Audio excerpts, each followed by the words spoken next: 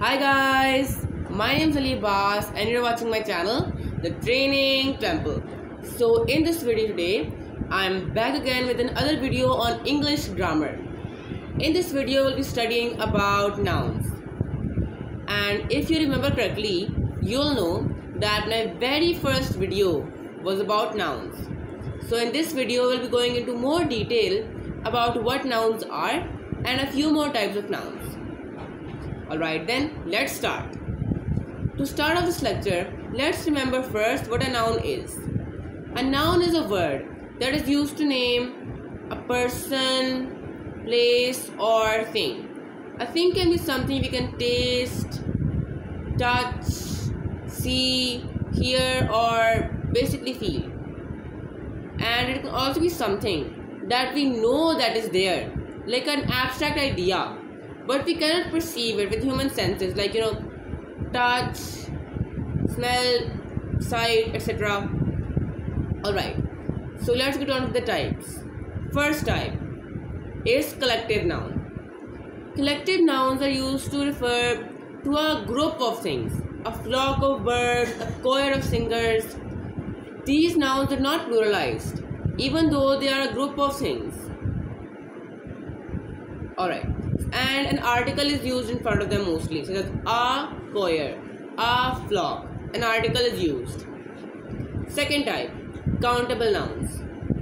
Countable nouns are those nouns which can be counted, which they're not infinite, they can be counted easily, such as there is a man at my front door, or I have a few books,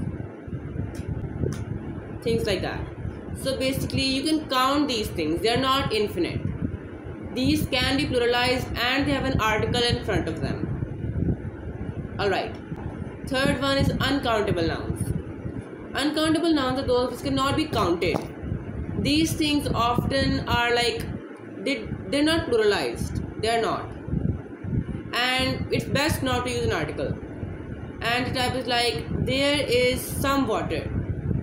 There is a bit of water in the glass.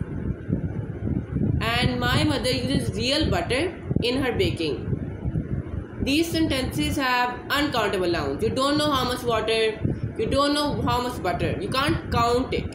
You know how much, but you can't count it.